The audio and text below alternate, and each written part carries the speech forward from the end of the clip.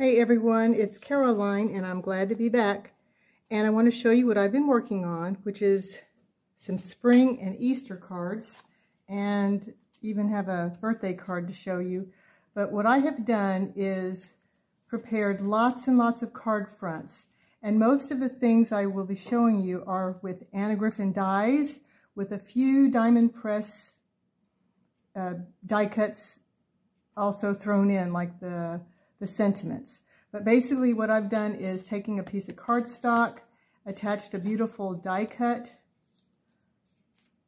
and then gone through all the layering that it takes to make a beautiful card front. And I usually make 5x7 cards just because I love the size of the real estate it gives me. And let me just quickly go through the process. First of all, on another day, I take like 110-pound cardstock, sometimes 100 pounds. I just get this off of Amazon, and I go ahead and cut it to 10x7 for all my card bases. And I go ahead and score it in the middle. Now I do not fold it yet, and I go ahead and stamp my signature on the back here, and have those ready to go.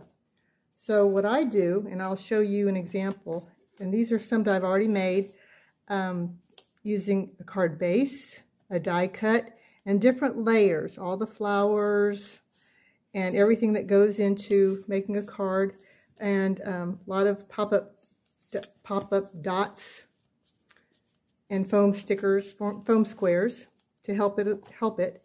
So here is a happy Easter, Easter blessings.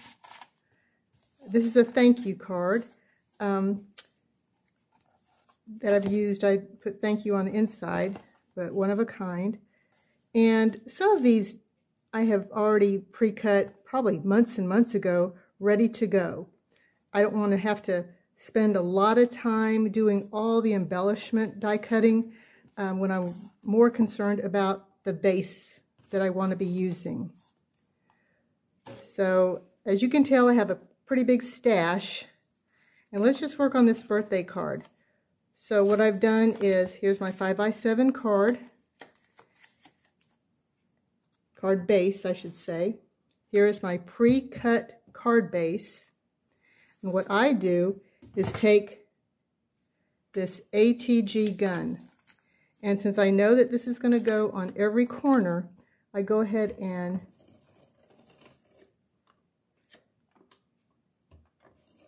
run glue strips as close to the edge as possible on the card front.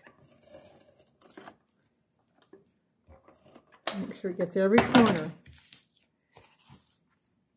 And by standing up, I line up the corners and the tops, because to me that's the most important. And you do have to take your time and make sure that it's a really good fit. Sometimes you have to trim a little off on the bottom or the edge if you get it crooked, but that's okay. And then just press down. Okay? And once you see that it's all connected, all glued in, that is when I fold on the score line. And it makes a perfect card. And as you can see, there's lots of layers in here, and I don't mind spending the extra card postage to put these in the mail, and I do mail lots and lots of cards. So like I said, I want to get real estate, the most real estate I can on a card front for the mailing. I try to keep it as flat as possible, but sometimes it just kind of bulks up. So as you can see, again, I put the tape on the outer edges of that 5x7. I line it up very carefully on the edges. You see, sometimes it's a little off, but to the receiver, they won't mind and they won't notice.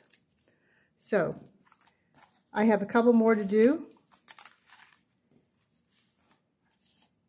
And I hope you like this. Something just simple, but definitely worth the effort to get a lot of cards done at one time and in the mail.